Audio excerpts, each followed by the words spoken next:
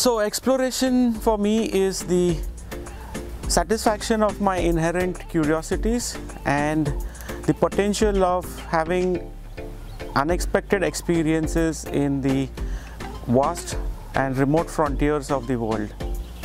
Man is born curious. He's born to explore. He started with climbing trees, going deep into caves, climbing up mountains. Not satisfied with this, he started building boats to cross the rivers and the seas, built submarines to dive into the depths of the ocean, and built airplanes to explore the skies. Now he is exploring the stars. So for me, exploration is inherent in me as a human being and something that I will continuously keep doing. So here at DCP, we give you the opportunity to satisfy your own innate curiosities and your exploration desires. Go upturn a rock, climb up a mountain, hike some unfamiliar trails, mingle with the tribals, partake of some of those festivals, eat the local cuisine, and get to know what there is in some of those last frontiers that remain for us. Well, at DCP Explorers, we will be clubbing together its present verticals of wildlife, nature, travel, food, photography into one seamless experience for its participants. And while doing so, we will be aiming to give a very unique experience at very offbeat destinations to our participants.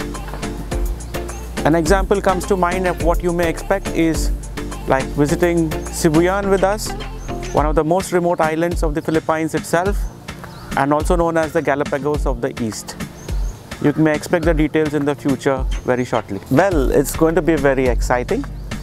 We are meticulous when it comes to the details and triple check everything for accuracy and safety. We secure only the very best in every region, be it your food, accommodation or travel. Since we've been there, now we are a single window. We take care of all these correspondence and logistics and payment hassles, as well as give you a seamless experience in terms of language, your local transport and support. The world is today a small place, what with GPS and information available of the net. You always have the option of going on your own. However, you are entering unfamiliar terrain. You will have probably issues with the language, the banking, the payment methodologies, the food. Most importantly, sometimes the food, because you don't know what's available there. This year, we're firming up our plans and you can expect to go to some of the remotest islands which are opening recently, countries which have been inaccessible until now because of civil strife and which is just about getting peaceful. You can expect to go to great archipelagos, some islands with endemism, great cultures which are until now not very exposed. These are some of the things you can expect in your travels. Wait for the details which will be soon announced.